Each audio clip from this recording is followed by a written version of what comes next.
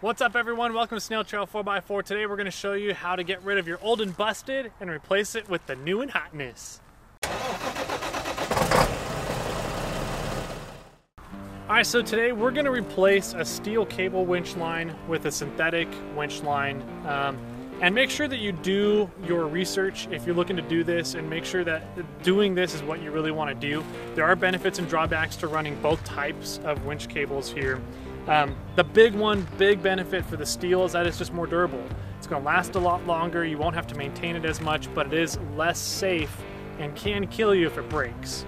Synthetic, if it breaks, not going to kill you. It may hurt a little, but it's not going to kill you. You still walk away from it. Other than that, a lot more maintenance to maintain. Do your research. Alright, so what you want to do, since we're going from a steel braided line to a synthetic line, the drum here is pretty rough and kind of beat up here, so we want to smooth this out. We're also going to smooth out our fairlead as much as possible. So grab a medium grit sandpaper, and what we're going to do is just put this and hold it on the drum as we run the winch. Ultimately, you want to just put a new fairlead on here when you swap out between steel to synthetic. That's going to make your synthetic line last the longest. But we're a little short on time, so we'll be running a couple trips probably, hopefully not need to use the winch. And then once we get back from that trip, the big Baja trip, I'll be swapping this out for a new fairlead.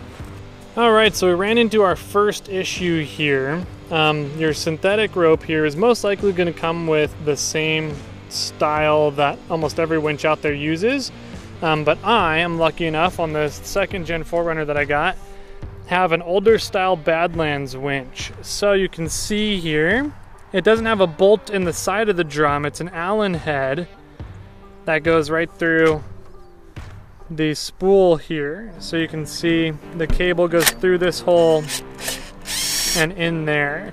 So what we're going to do is we're going to take this out. This is a 5/32 or a 4mm Allen head. Go ahead and go down to your favorite hardware store, take that Allen head with you, the 5/32. Find a bolt that is roughly 1/2 inch to 3/4 of an inch long, somewhere right around there. It doesn't need to press in this rope completely, it just needs to be enough to hold it there from coming out when you first start wrapping the winch line up, because your line on your winch, this is not what holds all the pressure of your winch winching. It's those first 8 or 9 wraps of your line around your winch drum that holds all the pressure. So this just needs to keep it from coming undone if you ever do get slack in there.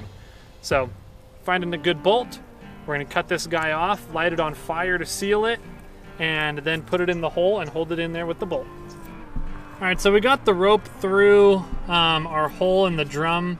We ended up having to use some electrical tape and then spun it around to create this kind of drawstring that we were able to shove everything through the winch and then pull the rope through. Once we got the rope through, we burnt the end so it knotted up.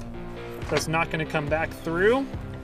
And then we can put our bolt in, and that should hold everything there nice and steady.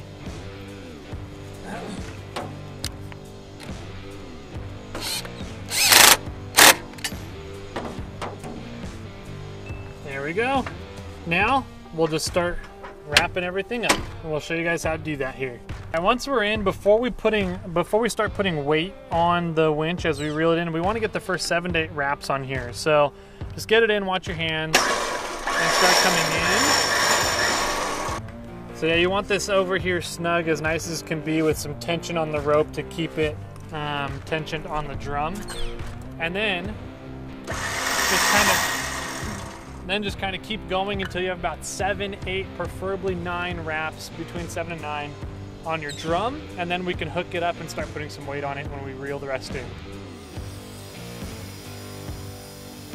Alright, so after you are anchored to your big, fat, heavy Ford at the other end of the yard, now that everything is all set up and done, what we're going to do is we're going to reel this guy in, but we want to do it under weight. So what we're going to do is we're going to turn the engine on, and then so we can power the winch and the battery, keep the battery nice and full, and then we're going to kind of hold on the brakes as we let the winch pull the vehicle in. And then while we're doing that, our camera guy over here is going to make sure that the line is spooling properly, and it's not getting kind of bound up on one side. It is spooling properly from left to right, and over and over.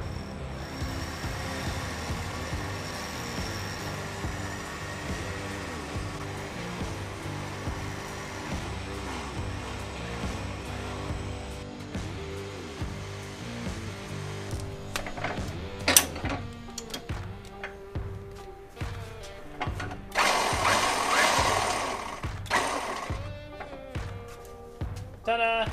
So that's how you have it. I hope you guys learned something today about winding up your winch lines. The main trick, and you can do it however you want to do it, is to get tension on the line as you're winching it in and spooling it up on your winch drum.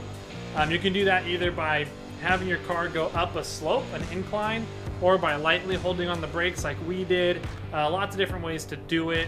You can use a tree to anchor to, light poles to anchor to, other vehicles to anchor to. So yeah, there's lots of different ways to do it, lots of ways to skin a cat. Hope you guys learned something from this one here. Make sure to hammer down on that subscribe button, and remember, as always, keep crawling.